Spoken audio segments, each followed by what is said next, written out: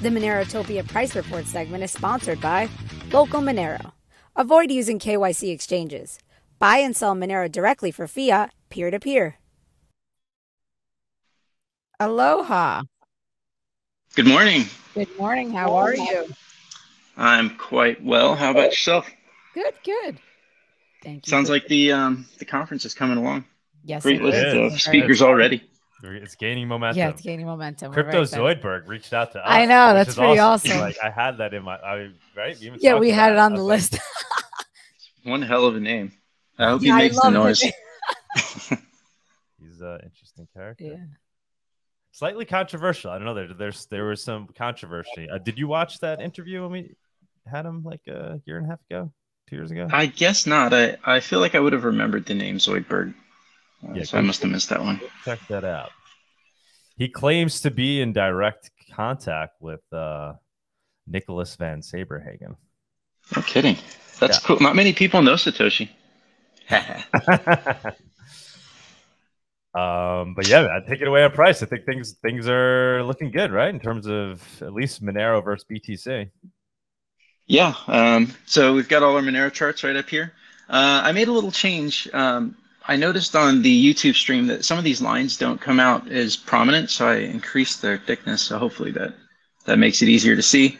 As always, starting with Monero USD.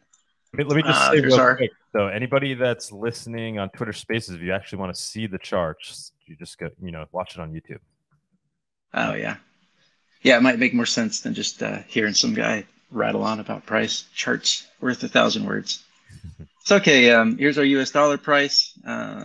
We continue to recover from the big crash earlier this month. We've got kind of this channel going on here. I've noticed it's a little bit hard to draw trend lines. Like, do you draw it there? Do you bring it down here? And Monero, for whatever reason, Monero tends to have a harder time. I have a much more difficult time drawing trend lines on Monero than I do for other charts. But okay. So anyways, we're kind of like bouncing around in this channel. It's a bit of a rising wedge, which isn't necessarily the best sign, but it doesn't have to be a bad sign. So yeah, the US dollar price is looking okay. But of course, versus Bitcoin, we're looking really good. What are we? That's the weekly chart. Yeah, so we continue going up. And this has been happening really all year long. The things that I really wanted to point out today was, so right here, this line goes back to even like 2014, some of the original price history for Monero. So getting above the 009 level is definitely going to present some resistance for us coming up. So people should be aware of that if they like to trade the ratio. You might think about taking some profit around that area. But we still broke above. Let me go to the daily.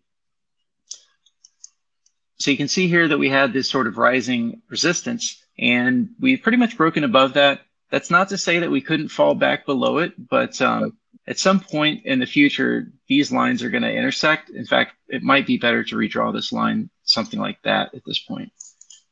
So it's kind of like we have this rising resistance line here that it's always good when you have to redraw lines higher.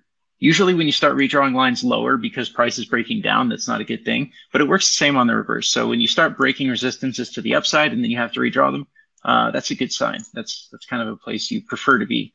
And then of course we've got, we have all of this area right here that was significant for the ratio.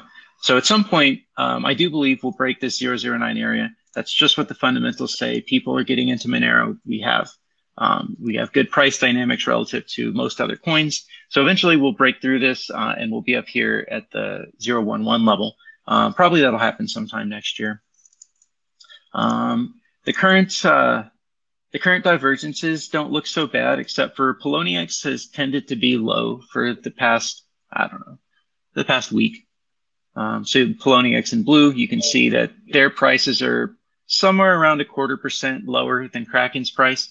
And again, this is kind of an average, and these lines will change slightly depending on the timelines that you look. So I'm doing a moving average, right? That's the only way, because the thing is, on the second by second, the 5-second charts, their prices are always oscillating. So you have to look at what is their average divergence over the course of many candles to really get a picture of what's happening.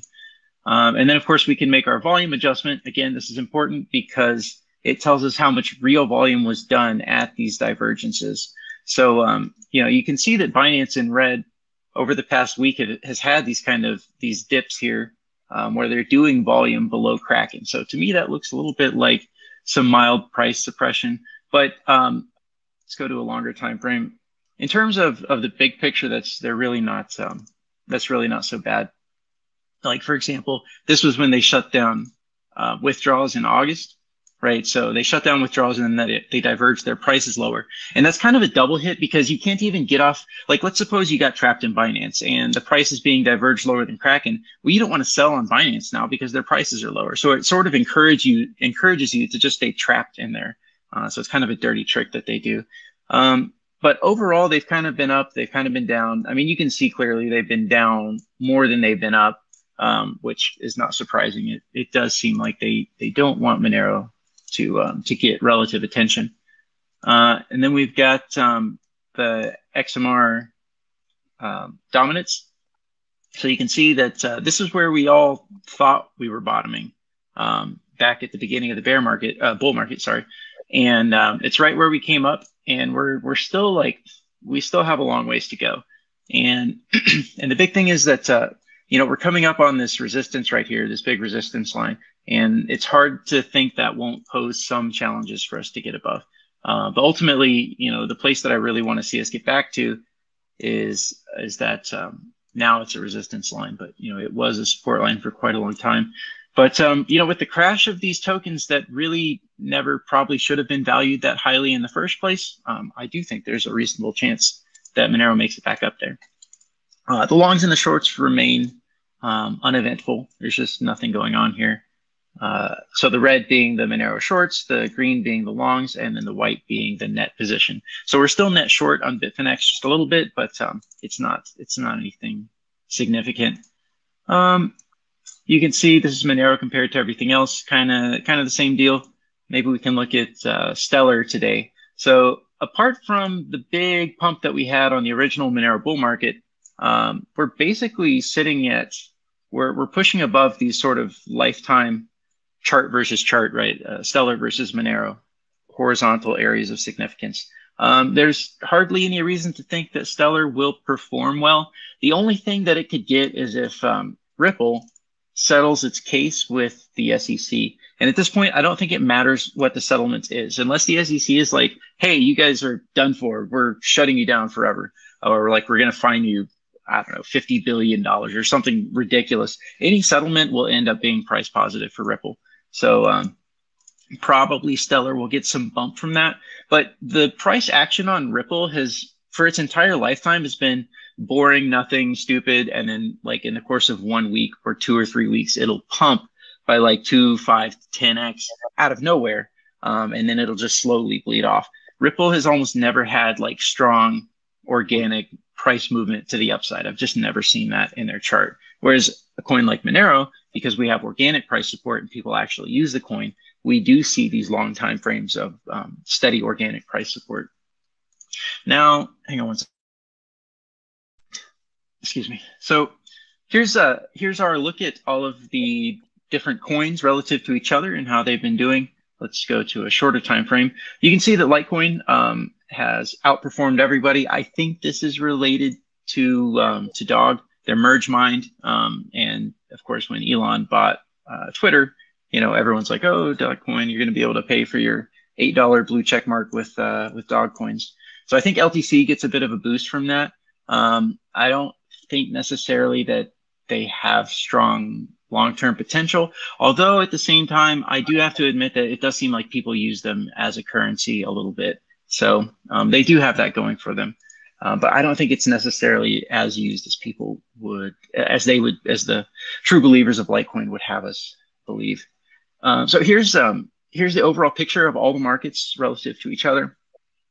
We've got crypto has kind of been making a comeback, as you can see in purple. Everything else has just been basically flat for most of this week. Yeah, everything is pretty flat. The dollar is in green, and it's kind of trying to make a comeback, it looks like. But this is also, so when we talk about z-scores, given time, if your price doesn't move at all, your z-score will naturally trend back to the center line, to the 0 point, even if price doesn't move. So some of this movement here on the dollar, that's not like price movement to the upside. That's just how it works when you're talking about standard deviations and moving averages, at least the way a z-score is. And maybe one day we'll get into exactly what a z-score is, but it's a very useful metric. But yeah, anyways, the short story on this is that not much has happened this week. It's been kind of a flat week overall for most things. So yeah, nothing too exciting going on at the moment. So one thing that I really did want to share today is the yield curve inversion. So the United States government offers different treasuries, and sometimes they're called bonds, at different maturity lengths. So you can buy like a 1 month bond, I don't know, a 6 month bond, 1 year, 2 year, 5 year, 30 year. And the idea being that if you're going to lock up your money for longer, you expect to get a higher interest rate. So you expect that the 30 year should give you a higher interest rate, a higher yield than, say, the US 1 year bond. But what happens is we see yield curve inversion. What's that? No, go ahead. I don't know what that was. Okay. Huh. So what happens is that we see yield curve inversion, and these inversions are typically, to me, they're associated with sort of market crashes or market pullbacks, recessions. They're typically associated. It's not 100%. The thing that I've personally seen is that it's the return to normal is where you typically see the crashes. So what you can see here is that the 30 years in purple, and then kind of by color, it goes down on time frames. So 30 year in purple, blue is 10 year, aqua would be the 5 year, the green is the 2 year, yellow is 1 year, and then the white line is the federal funds rate. So that's the overnight lending rate in between banks. Now, the thing that I really wanted to show is that we are in a full, complete yield curve inversion, which I don't think that I've seen. I haven't really scrutinized the chart to see if this has happened anytime before, but essentially the lowest maturity yields, or sorry, the lowest maturity bonds are also yielding the highest, whereas the 10 year and the 30 year are yielding the lowest. So it's hard. I'm not an expert in this. It's hard to say exactly what this is significant, but to me, it's a picture that things are kind of at their maximum distortion point. Like this really shouldn't happen, and it especially shouldn't happen to this level. Now, one thing that I also do is I take all of these yields and I subtract each one from the other, and then I average them out. And so it gives you an overall picture of how inverted the yield curve actually is. So this is kind of very long time frames here. We're on the weekly chart, and you can see that going back to 1989. We had yield curve inversion there. This was the, right here is the .com yield curve inversion. This was the pre-2008 catastrophe yield curve inversion. And then we're sitting at levels that we haven't seen since the .com era. Now, the thing is, if you notice the date right here, this is 2000, right? And then 2001 starts right around here. So you can see that the yield curve was correcting back to normal before the stock market crash, because the real crash didn't happen until 2001. And then same thing here. You've got this yield curve inversion that continues for 2006, 2007, starts correcting to fair value. And then finally, 2008, after the yield curve corrected, you saw this big market crash. Now, the dynamics across all markets are significantly different than they were in previous decades. Simply because people understand now how important the Federal Reserve is. They understand that it's really monetary policy that's driving everything. So you see the markets move in advance in the expectation of what monetary policy will be, as opposed to in the past where it used to move after they made the changes. So I'm not sure necessarily how predictive this is, but it certainly does represent that something isn't quite right. Here's the 0 point, and essentially we're well below zero. And again, that's because all of the yields are basically inverted right now. Everything except for the 10 year and the 30 year. So just know that exists. If you find that interesting, I definitely recommend reading more about it. And if you have any ideas, shoot them my way, because I'm still, I don't like fully understand the bond market, not as much as I would like to. And the thing is, it does drive most everything else. We've got our overnight, the repo agreements. Again, this is money that gets put with the Federal Reserve overnight. People get a small interest rate for that. It's institutional money largely. And we're looking at over $2 trillion. But like I said, the thing I want to see is I want to see this come down. We want to see this money getting reinvested into the stock market. So as of now, this is a good sign. This is the kind of sign you want to see to expect that, hey, maybe some long-term reversal could be happening. So that's good to see the reverse repos dropping. One thing that we haven't looked at before is oil. So this is the price of crude oil, and we're kind of in this this broadening structure here. Now, it's good to keep seeing oil. We want to see oil down here. Really, we would prefer to see it break down below this line. It's hard to think that oil is really going to go back at like $50, right? But we do want to see oil continue to stay down here, because if oil goes to the top side of this trend, that means inflation is going to go higher. That means the Fed has to keep raising rates. That's not good for people that are in risk assets like stocks and crypto. Then we've got the dollar here. So the thing I wanted to show with the Dixie, so I'm kind of setting up a thesis. There's a thesis that I have about what we can expect for price going into next year, and probably for most of next year. So you can see that the dollar essentially hit these highs, started coming down. And right now, one thing that we're seeing is divergence. We're seeing the Z-scores, which is, again, kind of like RSI. There's this momentum divergence happening where we're getting higher lows on the Z-scores, and then the dollar is getting just slightly lower lows. So what this indicates to me is the potential for a reversal here. So the dollar topped out, it really went higher than pretty much anyone expected. There's only a few people that really thought we could make it that high. Now, typically on reversals, you don't just peak and then just reverse. Sometimes you do, but we should expect some kind of return to try and test like some level around here. It could be like a horizontal level right there. In fact, that would probably be the first place. The first most likely place to look is to try and come up and then maybe hit this level here. So if that happens, you might expect a little bit of a pullback on the stock market and another pullback in crypto. We still have black swans in crypto. There's Genesis on the horizon that could be going bankrupt. Things just look shaky. Maybe that was the bottom, right? It's hard to say, but I still didn't bite. I still want to see one more low. Maybe I'll get caught waiting too long if it's possible. And like I showed you last week, what we're seeing on stocks right here is divergence again. So with Z-scores, with RSI, we're seeing higher lows, right? We're seeing this start to go back up. Meanwhile, the actual price is making slightly lower lows. So my thesis then is that, oh, and then there's one more thing here. A couple more things that I may have missed. Bitcoin. Oh, I guess I didn't get that chart in here yet. Well, anyways, I'll just describe it to you. So let's go to a little bit of a longer term picture. This line right here is like the major bear market resistance line for the NASDAQ. You're going to see something very similar in on the S&P. Let me try and find this chart here real quick. I'm sorry, this might take me just a second. I need to find my crypto charts, my overall crypto charts. This is it.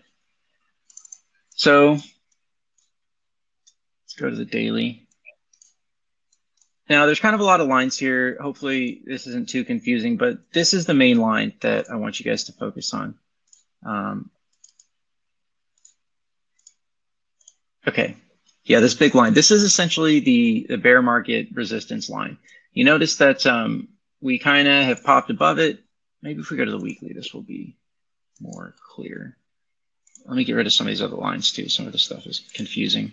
It will detract from the main idea. Okay, here we go. So this is crypto. This is weekly total market cap. Let's go back to the daily. And this is kind of our bear market line here. Oh no.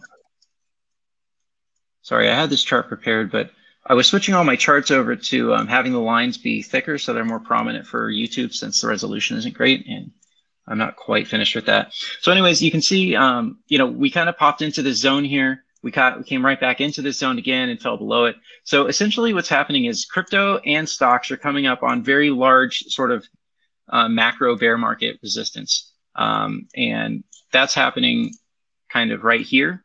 And that should be happening within the next like 3 to 4 weeks. And then the same thing is happening for stocks, right? We could see the NASDAQ kind of come into this line here, maybe January, and then maybe during January, February, we see some kind of pullback, and that could happen. That could bring us down into these pre-COVID highs, which has really been my target the whole time. Maybe it takes longer to get there. Maybe we never get there. I don't know. But my thesis right now is essentially that we should see mildly positive action for the next few weeks. Monero, crypto, stocks, everything looks like it kind of wants to keep going up. We're going to end up hitting into this resistance, and that could act as a temporary stop for us going any higher, take a pullback, and then sometime maybe March, maybe the end of February, maybe April. But at some point next year, after that pullback is over, I think we're going to end up breaking through these resistances. Maybe we'll hit some of these targets. We should end up completing this momentum divergence that I've been telling you guys about. The idea being that, we'll see prices kind of hit this again as we bottom out. And then that would set us up for like a broad move to the upside next year for at least like maybe 3, 5, 6, 7 months next year. So I think, so to be clear, short term, I think we have mild positive action going forward into the new year. At some point, late December, January, pullback. And then after that pullback is over, I think that we'll actually break a lot of these bear market resistances. And people will start singing about how we're in a new bull market. That probably won't be the case, but it could be the end of the bear market. That could be like the bottoming signal. And, people, I hear a lot of talk about like black swans and all these terrible things and the stock market's going to crash, but I don't see any major black swans for the stock market. We have the bond market. They managed to get yields up by some miracle without crashing the markets. I mean, okay, we're down like 20, 30% on stocks, but that's really not so bad. And they managed to bring rates off of a floor of basically zero. But 2000, we had the incredible .com explosion. 2008, we had a hyper financialization of the entire economy. And then that leverage had to unwind. But I don't really see the same kind of problem here in the broader macro sense. So I'm starting to think that maybe we don't have a big, long stock market crash. Perhaps we could be flat for another year, for another 2 years. That's possible. But anyways, so I think the general outlook is pretty okay. Like it's probably not a bad time to rebuy here, or at least to rebuy a little bit. So that would be where I see the markets right now. Anybody, any questions? I'm good. I don't know if people have questions in the audience. It'd be hard to take them from the Twitter, right? So right now we got 24 people watching on YouTube, and then we have like another 10 people on Twitter. So yeah, people that are watching on YouTube, try to log into the Twitter space too, so we bring more attention there. Buddy, well, cool. That was awesome, man. I don't know if you want to stick around to jump into the Twitter space or whatever you got to do. But great. I would very much like to hang out on Twitter. Yeah, people are loving these, man. People are loving them. Well, it was good times. I always enjoy giving you guys price updates. Just give me up to that 0.02 XMR to BTC by Monerotopia. That's oh man, I'll do my best. Let me start putting out some more propaganda. I'll quit talking negative on the market. It's all positive from here on out. Make it happen. We need Snowden, shilling Monero, and then maybe we'll get there. Maybe I don't know. Maybe we could do a CSS or something. Actually, Vic tweeted he would donate $5,000 to a charity of Snowden's choice if he comes on and does a Monero talk. Oh wow, that's pretty cool. That was pretty good. Yeah. All right, buddy. Well, I think Sunita reminded me to sign off with follow us on Twitter, YouTube. I just made a Twitter. I'm bawdyanarchist at bawdyanarchist_. It's important. The underscore is important. Or screen title Monegro, bawdyanarchist on Reddit. So thanks, guys. Thank you. Awesome. Buddy. Thank you. Appreciate it. Yeah. Awesome. All righty.